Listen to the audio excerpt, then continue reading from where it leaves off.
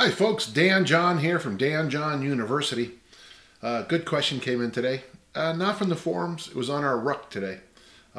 We had about 8 of us go for a 2-mile ruck. And then when I came home, the Murray City people turned my water off, and so we'll have to deal with that for a few hours. Question came from my good friend Kevin Mass. He was listening to a podcast I had with Pat Flynn. He asked a good question. Pat recommends 2 to 3 times a week get sweaty in your workouts, and 2 to 3 times a week get strong. And Kevin asked a simple question. He goes, can't you combine those in one day? And my answer took me all the way back to 1973 and 1974 when the great shot put coach and former thrower Dave Davis wrote a really interesting article for Track Technique about 3 days a week training, actually modern training for throwers. And his idea, now there was 2 options, whether you lift first or throw first, but let's not worry about that now. But his idea, with the modern thrower being such a big, strong, powerful unit, he argued for just training 3 days a week. And he also argued adding a little bit of a jog in there and up to a mile. Nothing crazy at all. And that got me thinking, you know, part of our tradition that we've lost in strength and conditioning is training 3 days a week. So I started unpacking this and thinking about it. And I got back to Al Order. He had 4 gold medals in the Olympics. He often trained just 3 days a week. He would throw first and then go in and lift the basics.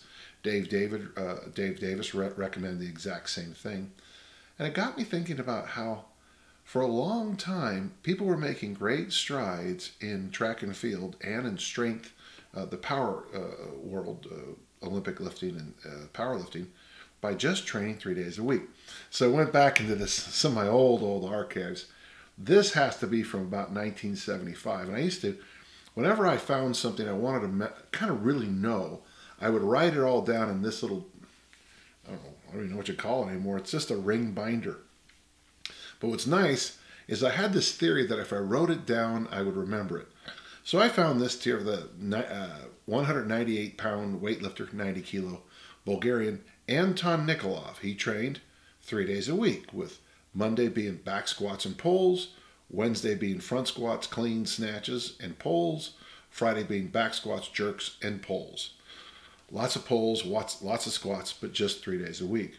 I have here on the back Viktor Saniev's program, arguably the greatest triple jumper of all time, just for his consistency over Olympic after Olympic. And as I was telling Kevin from just memory today, his transitional program is day 1, play games, day 2, rest, day 3, games, day 4, rest, games, rest.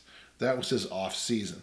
And when you look at the rest of his year, you see a lot of days dedicated to rest.